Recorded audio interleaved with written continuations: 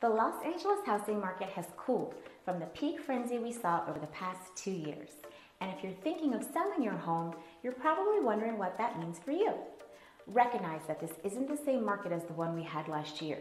But that doesn't mean you've missed your chance to sell, just that you need to price your house properly based on where we are right now.